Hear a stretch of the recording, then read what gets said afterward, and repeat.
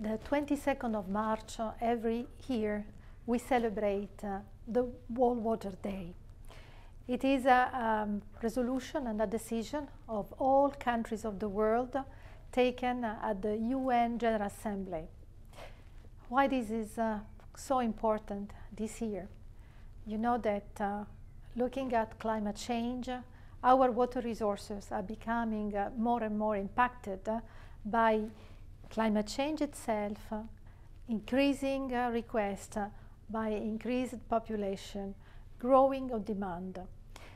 To be together the 22nd of March, it's crucial.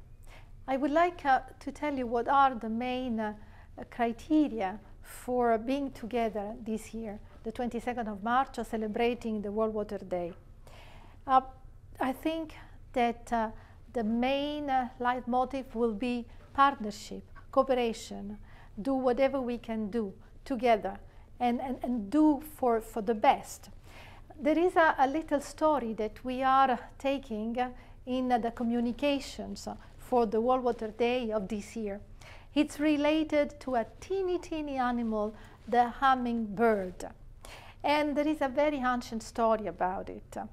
There was a big fire in the forest, and the big animals, the elephant, the lions, immediately ran out, scared, while the little hummingbird started taking a little drop of water and trying to help putting some drop of water in the fire. All the big animals were laughing to him and say, "What do you want to do with this big forest fire?" And the hummingbird said, "I do what I can. I do what is up to me to do." So I think we could all be hummingbird this year and in the future.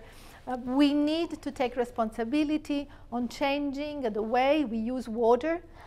We manage water, avoiding polluting this important resource. Thank you.